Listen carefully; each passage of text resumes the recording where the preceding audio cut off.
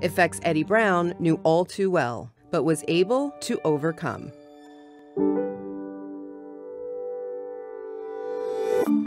Then we bought the building next door, because since we didn't do that, we bought this. And then just September ago, we bought the next one too. So Brown Capital is basically all 3 townhouses. Today, Eddie is the CEO of Brown Capital, a firm with over $8 billion in assets under management.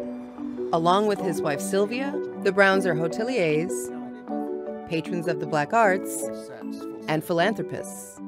Eddie and Sylvia Brown led the way towards making this building a reality, one of the largest gifts from an African-American family in this nation's history. So you were born to a teenage mother in the Jim Crow South, on the wrong side of the track. On the wrong side of the track, which means, as they say down south, dirt poor. But there's another concept, though, that people say, pick yourself up by your bootstraps. This is America. You know, our pastor used to say, people make that statement. What they don't realize is many people don't have boots. So you got to help get the boots. Then maybe they can lift themselves up.